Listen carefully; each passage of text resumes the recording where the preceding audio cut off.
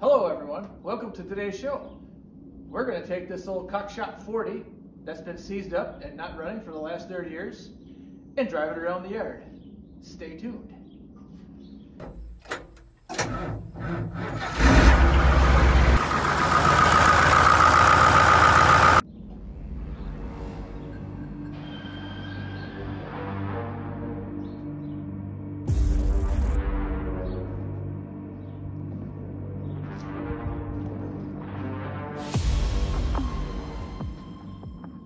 So guys, my neighbor dropped this Cockshutt 40 off here. Looks like he found it at an auction, and it hasn't run in a long damn time. Nearest they could tell, somewhere in the late 80s is about the last time this thing has moved. So naturally, the engine seized right up tight. You know, the kind of stuff that I just gobble this right up. So being that he knew I like to fumble around with these things, he thought maybe he'd just drop it off here. So, challenge accepted. Let's see if we can get this old bird going today. Now the very first thing we've got to do, being that this is seized up, is make it not seized up anymore. It looks like at the auction someone's already pulled all the plugs out and probably shot some stuff in there. But this thing is definitely, and I gotta be careful, I don't want to break anything off here, but we're not going anywhere. Ooh, there, I almost broke something off. This thing is definitely,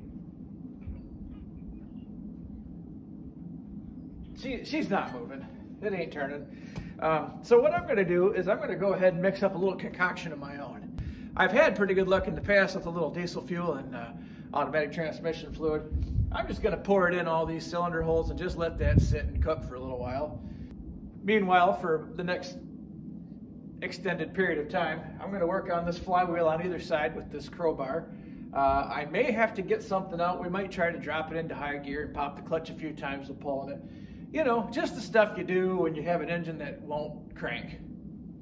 Now let's get started. All right, got my little, nope, even though it's in a paint cup, it definitely is not red paint.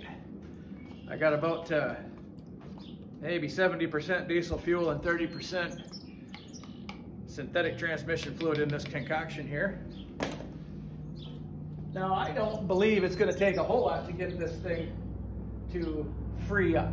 It has been sitting inside. It's been under a roof all this time in the back of an old barn. So chances are it ain't got much going on in there. Let me see if I can just get a slosh of this in each hole here.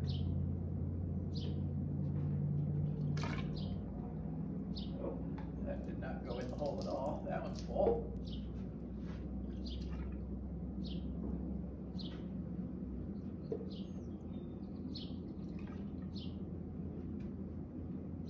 That one's full.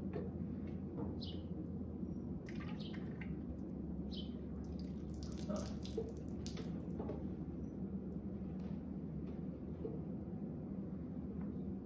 Okay, so I've got that in there. I'm going to let that sit for a couple of hours, and I'm going to come back with that crowbar and just start working these cylinders, you know, working it real easy, real slow.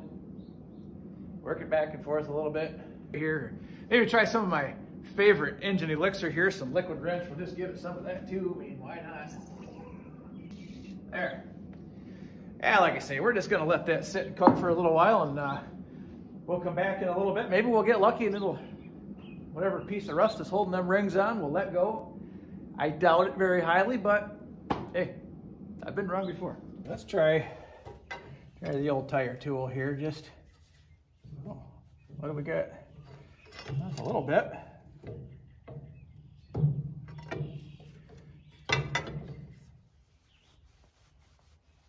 Not enough.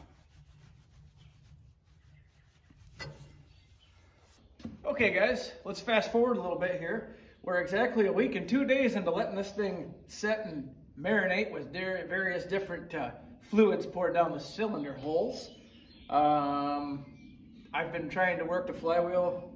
You know, every day I'll come out and give it a little squirt and work the flywheel. We're getting nowhere fast. This baby just doesn't want to let go. We might have to resort to something different. Yeah,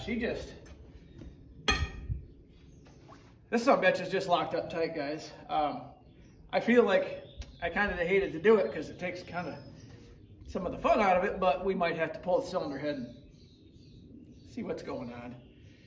Hate to say it, but we have one last resort. I'm going to try to hook it to a tractor and maybe have the neighbor come over who owns a tractor here, and we'll drop this thing into high gear and pop the clutch a few times. But if I can't turn it with a big stick on the flywheel, I feel like that's probably not going to work. But it's worth a shot, so stay tuned. Maybe we'll try that. All right, guys. Well, we're quite a few days. I kind of lost track. Week and a half, maybe, pushing 2 weeks into letting stuff sit in these cylinders. And I've even made this little deal here. I bolted in because these are nice. You can get right to the clutch and the flywheel. So I bolted this to the flywheel, just seeing if I could maybe, just a little something to work it loose. And I got nothing. I mean, it does move that 32nd of an inch either way, but all that's telling me is that there's probably a piston in there at top dead center locked up tight. So I'm going to try something else today. I feel like there's probably either that piston's really frozen or there's some mechanic, something's not right. So I went and picked my up borescope here. I'm going to go get my suction gun and I'm going to cheerleader all that juice out of there. And let's have a look and see what's actually going on. So I got my suction gun here with a little small tube that I can scoot down into these plug holes here and just see if I can get all that crap back out of there again. Oh, there's some.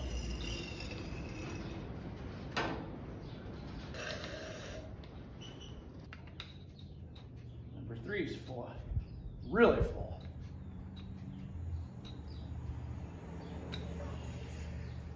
Really full.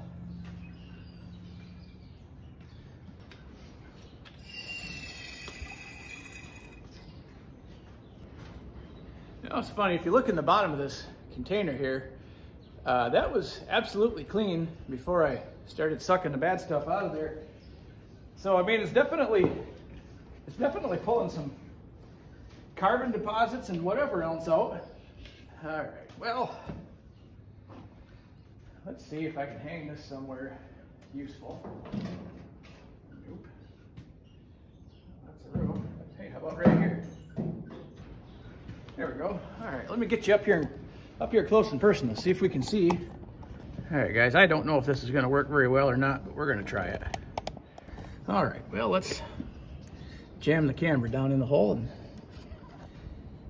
see what kind of stuff we can see in there.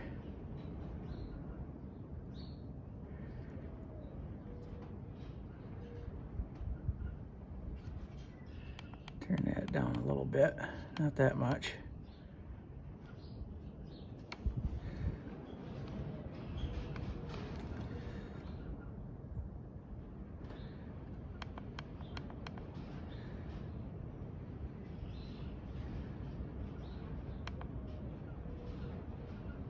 Okay, that's should be boring right down on top of the piston. Sidewall, there's definitely a little sludge in there, but I don't think that one is seized up tight. Let me try and, I can't tell. All right, well, let's go in number 2.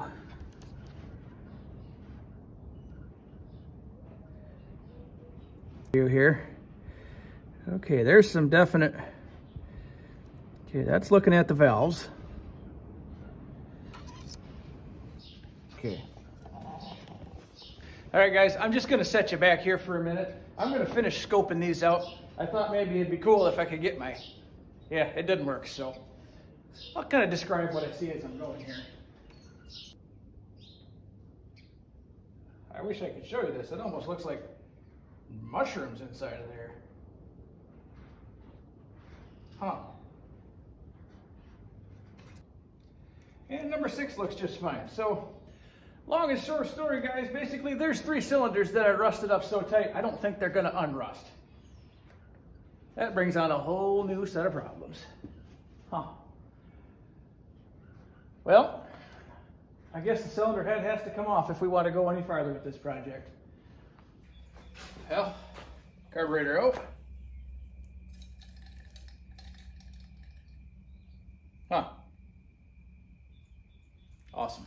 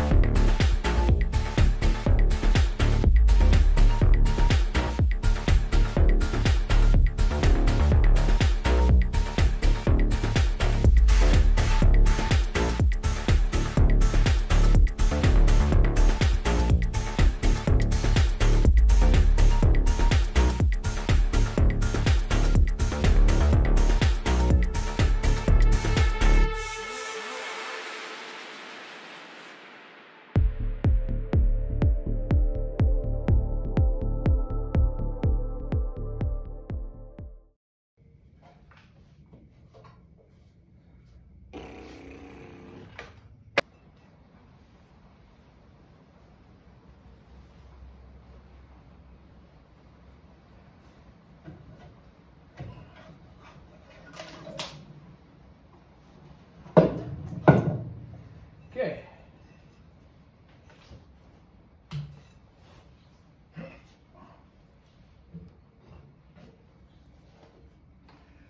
I think I see the problem.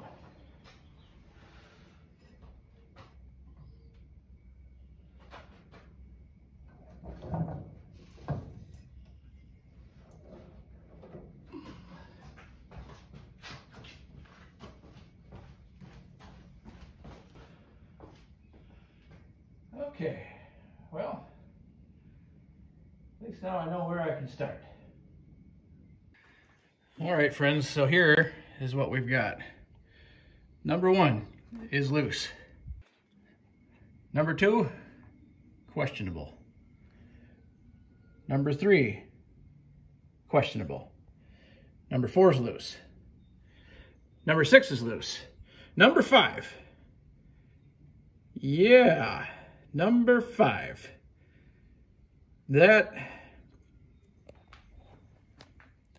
That's bad. I mean, I don't even know. It's just bad. Well, got to get it loose somehow. Let's get a hammer. Guys, we're trying everything here. I'm running out of resources as to how to get this thing to unseize. I'm just about ready to pull the oil pan.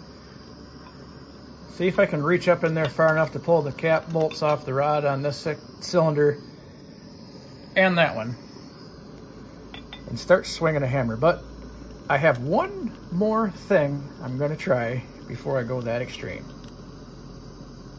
We're going to try it real quick here.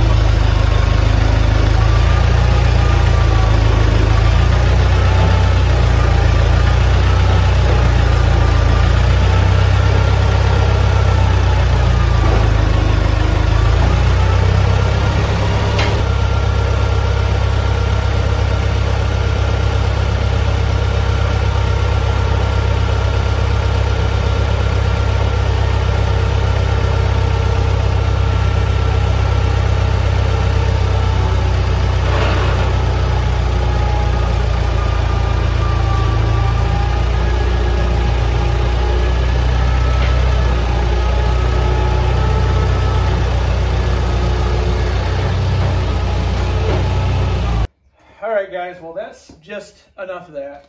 I'm going to end up doing more damage than good if I try to take it out and have somebody help out, maybe pop the clutch a little faster.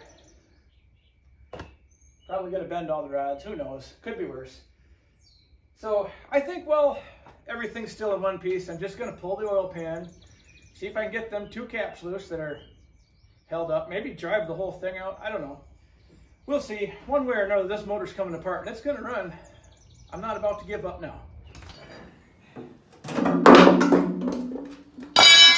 All right. Well.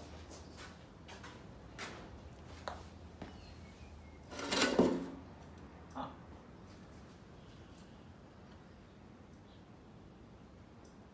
Actually, not as bad as I expected. Could be worse. There was a little bit of rainwater in the bottom when I drained the oil out, which I expected there to be. Let's see what we got to work with here. Where's my flashlight? Ah, crap. Oh.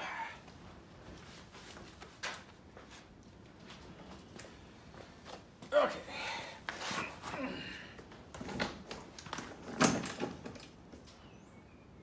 Okay.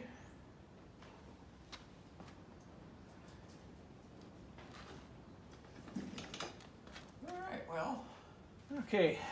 Ladies and gentlemen, so basically since everything I'm trying with this seems to not work, now that I got the sleeve out, I can try a few different things before I go absolutely 100% apeshit on this thing, which I'm hoping I don't have to do. I'm going to try heating up the outsides of this sleeve a little bit. I got a nice wood block I cut out to kind of fit in here. I got a big hammer. I got several big hammers. I got a little more juice to put in here. I got a lot of things to try. Here we go.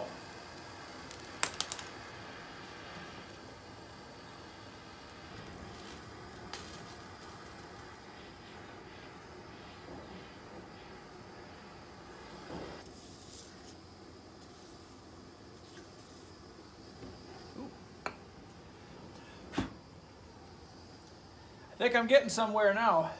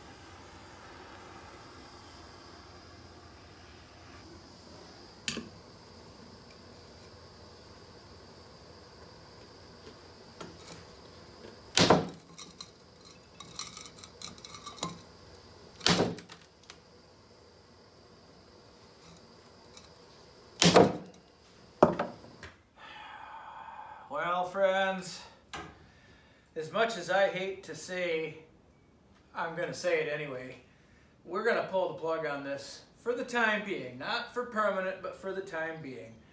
We are now into this tractor pretty darn deep. It's not in very good shape. Everything, these 4 holes now are plenty loose and rolls over good. I got 2 pistons and I got the sleeves out. And yeah, they're out. They're not in great shape.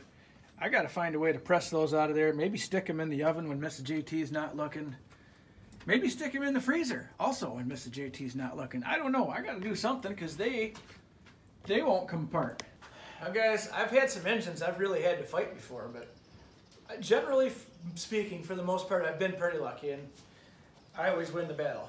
I'm not saying that I lost the battle on this yet either, but I am saying it ain't my tractor, and I just don't know how far Matt wants to go with this thing.